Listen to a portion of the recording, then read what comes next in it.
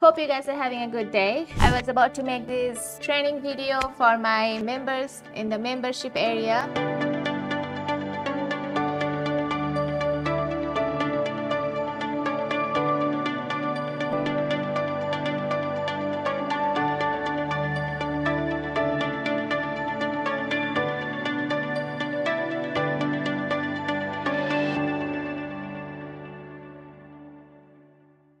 About one of our software that I use on a daily basis to remove inactive friends, remove non-engaged friends who are not really doing anything on my profile, but they're still there, they're taking up all the space. One, it actually hampers my engagement. And then second, I can only have 5,000 friends on my personal Facebook profile. And I use Facebook for my business. I use this software, Friend Connector, to add people, add new leads into my friend list who I think could be a lead. Some point of time they might become a customer of mine. Okay, so I use Friend Connector to add new people to my list, and then I provide value, I create content, I make offers to my audience, I let them know what do I sell and how can they buy it. And then also I start building relationship with them, start making connections with them, start sending them messages, talk to them.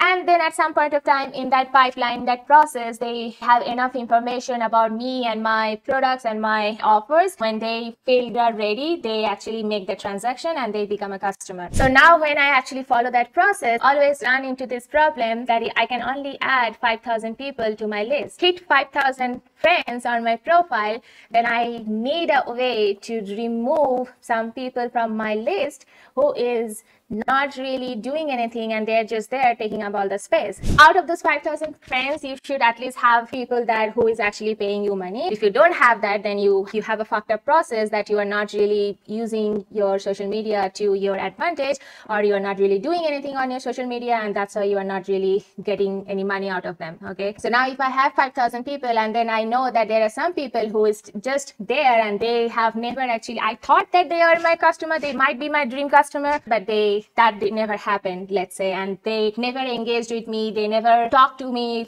I never talked to them either. For that reason, I don't really want to have those people on my list so that they can just keep taking up all the space, that I can only add 5,000 people and they're taking that space. Before actually recording this video, I did ask ChatGPT. If you don't know what ChatGPT is, it's an AI. Basically, you can just chat with it. It's made by OpenAI. So I asked ChatGPT that why removing inactive friend is important when it comes to organic marketing on Facebook. ChatGPT said removing inactive friends from a Facebook account can improve organic marketing efforts by increasing the engagement and reach of posts. When a user has a large number of inactive friends, their posts are less likely to be seen by a significant portion of their audience. By removing inactive friends, the user's post will be more likely to be seen by a higher percentage of their active friends, which can lead to increased engagement and reach. Additionally, having a smaller, more engaged audience can also improve the effectiveness of targeted advertising campaigns. Okay, when it comes to organic marketing on Facebook and you are basically following the process of organic marketing, such as you are creating content, you are engaging with your audience, you are commenting on other people's posts, you are sending messages to your prospects, to your list. These are some of the process that you are doing in the organic marketing process, and you are doing it on Facebook. So what happens is when you post something, right, this is your post, you made some content, you went live, you shared something. So what Facebook does is it starts showing this post to a smaller number of people. So let's say you had 100 friends to start with. Okay, you have 100 friends. So Facebook will start showing this particular content of yours to, let's say, for 10 or 20 people, like 10 or 20 of your friends. Okay, now if these friends, like 1, 2, 3, 4, okay, now if these friends are not engaging with your content, okay, these are like, let's say only one person actually liked this content of yours, like this guy actually said, oh yeah, he liked it. but then rest of your friends, like rest of the friends actually didn't do anything. They didn't engage, they did not comment, they didn't do anything, and you also never did anything with them. So all this count as an engagement on Facebook side. Facebook starts showing your particular post to a smaller number of people, and then out of the smaller number of people, only 1 or 2 people engages with that content. Facebook does not understand if it's a good content or not. So what Facebook will do is it will show 1 or 2 more friends of these people's friends. If those 2 or 3 people again doesn't actually interact with your content, Facebook understand that, hey, this post is not good. So it will stop showing your content to other people. Okay, so out of these 20 friends, if let's say 8 or 10 people actually engaged with that particular content of yours, okay, now Facebook will start showing that particular post to a larger number of people, okay, because it's getting more engagement, it's getting reach, it's getting likes, it's getting comments. So it will start showing it to a larger bucket now. So from 7 or 8 people that they engaged on your post, now it's gonna show it to a larger bucket of people. So now more people are gonna see.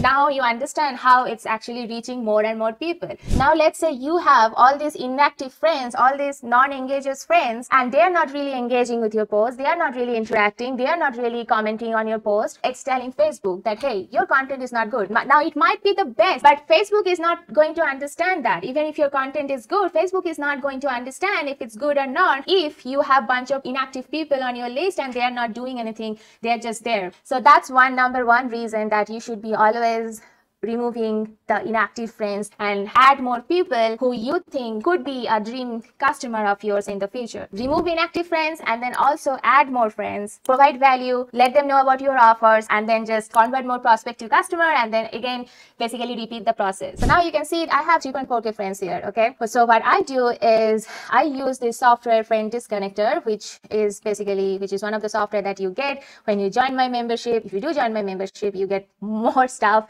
rather than just one software. You get so much more trainings. I have included daily or weekly money making action plans, give you content ideas that you can use to create your content. It also gives you access to so many other organic marketing tools that we have built. As I said, so now you understand like why you should be removing inactive friends on your profile. Now you can do it by basically go to your friend list, and then you have all your friends, and then you can remove your friends who you don't want to keep, who you don't want to be friends with. But problem here is when you are trying to do it manually, you don't really have any clue who are the people that you should be removing. How would you know? I mean, just by seeing their profile picture, because they never commented, it seemed like, oh, this guy never commented on my particular post, or I never interacted with this guy. It's not possible, right? Especially if you have more than 30 or 40 friends on your profile, it's not really possible to keep a track on all of them, who is actually talking to you, supporting you, who is engaging with you, right? It's not possible to keep a track on that. Removing them manually is not really a good way to go for it. So that's why I use a software, Friend Disconnector, which basically helps me to remove all these people who are not engaging on my post or who I am not interacting with. So it gives me the data, who are those people coming under that inactive friend list. It also gives me the data and shows me who are the people that they are really engaging. I already have synced and analyzed my friend list, so it has given me the data, who are the people they are engaging, and I have messages with, and who is it that they are actually supporting my content. And obviously I should not be removing them because they are active on my friend list. By the way, if you guys have any question, you guys always can drop it in the comments and I'll be happy to answer it for you. So how to use this software? I use Friend Disconnector to remove friends on automation. So once you log in, you will actually see the screen and you will get these two options of sync and analyze, and also you will get dashboard. If you are logging it for the first time, then you will not really have a dashboard where you can actually click on it because you haven't synced your friend list. It doesn't have any data to show you. First thing that I do is basically go to the settings and then change the settings. So if I want, I can choose here to go back to 15 days, or if I wanted to show me the data for the last 30 days or 60 days or 90 days or 180 days. Okay, so now if I choose 30 days and then I save it, so that's the first step that I'm going to do. Save the data, how long I want this software to keep me the data for. I go here and then I basically click on sync and analyze, and then it will start syncing my friend list and also syncing the engagement, and then give me the data of who are the people that are active and inactive on my friend list. Now I have that data that I can leverage. You actually get to resell this same software that I'm using here to your audience. Okay, seems like my sync and engagement is done. Now once it's done, so it actually synced my engagement and my friend list. So now I have the data. So now you will see the dashboard here. I was trying to tell you here, so sync and analyze is happening. You cannot see any data on the dashboard because it's actually happening on the back end. So let it happen. And once it's done, you can see all the data. Now you have all this data in one place. You can just like start saying like, okay, change this. I want to see 30 friends on the same page. You can whitelist friends that you don't want to delete. Okay, so when you run this software to delete inactive friends from your profile, you can actually choose your friends. Hey, these people I don't want to delete. So let's say I want to add all these people and I want to keep them. Okay, so let's say I have added all this. I have just selected all this, or I can just select the whole friend list here, 30 friends. I want to add to whitelist. Okay, so I don't want to delete all these people when I'm running this software. So they will not be deleted. They are whitelisted. I can go here and I will see my whitelisted friends here. Now I can also see the deactivated friends. So deactivated means that they had a Facebook profile, but somehow the Facebook, either they don't have that account anymore. So it's actually deactivated by Facebook, or they are not, or they have deactivated it and they are not using that Facebook account anymore. So definitely you should be getting rid of all this, because it's like what you're gonna do with this profile, just there, right? It's just there for no reason. So you should definitely get rid of all these people first. Let's just like, hey, I wanna unfriend all these people. They are there for no reason, and it will happen automatically on autopilot. But I don't have to spend my time going to that particular profile and just delete it. And I think I have to wait, or I can just like, hey, stop it. Now the lost friends are the friends who has unfriended me after friend disconnector got the data. So after friend disconnector got the data means friend disconnector understood that, hey, these people are in your friend list. Okay, and now after that they have basically unfriended me, or I have unfriended them. But I didn't use friend disconnector. I used it, basically I did it manually, right? So those people comes under lost friends. And then there is unfriended list, which is basically if you are going to unfriend people, then they are going to come into that list. So now what I'm going to do is I'm going to see, okay, these are my active friends. I have some active friends here and I can see the engagement. I had 179 messages with that guy. I had 81 messages with that guy. This guy actually had given me 6 reactions and 1 commented 1 time. This is literally showing me the last 30 days of the data. Okay, this many messages and this many comments, reactions. Where are they from, country, tier 1 or tier 2 or tier 3, and are they active or inactive? Okay, so if I go to the next page, I will also see some more people who are active on my friend list, right? So now if I go here and do this inactive, I will see I will see some inactive friends as well that I have never ever had a conversation with, and they hardly ever interacted with me, or they hardly ever, engaged on my content. So now I have the chance that I can either use this as an opportunity to start a conversation with them, or I can delete them and make space for new friends and new connections that I know could be beneficial in future for me. Okay, you can basically go to each one of them and send them a message and start a conversation and see that if there is anything that you can help with, or there is any way that you can use this relationship or use this opportunity to your favor or not. And now if that's not something that you want to do, and you want to be, no, I don't want these people anymore in my friend list, and these people are just taking up my space and I want to add more people, then you have the option basically that you can like, hey, I just want to unfriend all these people.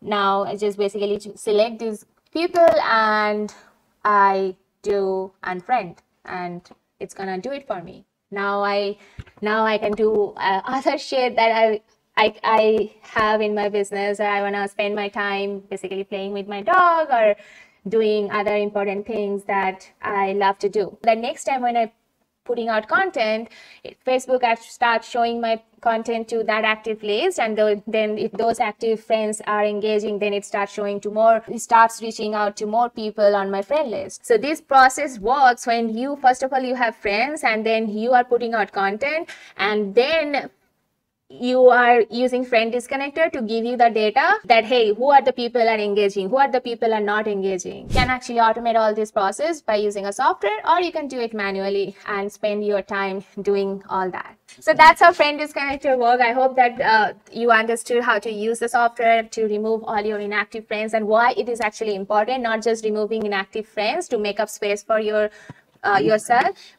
for new friends or for new connections, but it's also important if you are trying to increase your reach and increase your engagement on Facebook using organic marketing. That's all I had for today. If you want to know more about the software that I have used, and if you want to know more about the membership that I have, just message me on Facebook and then I'll give you more information about that. That's all I had for today. I'll see you guys later, and if you guys have any questions, just drop it in the comments. I will be happy to answer it for you. So we'll see you later. Bye bye.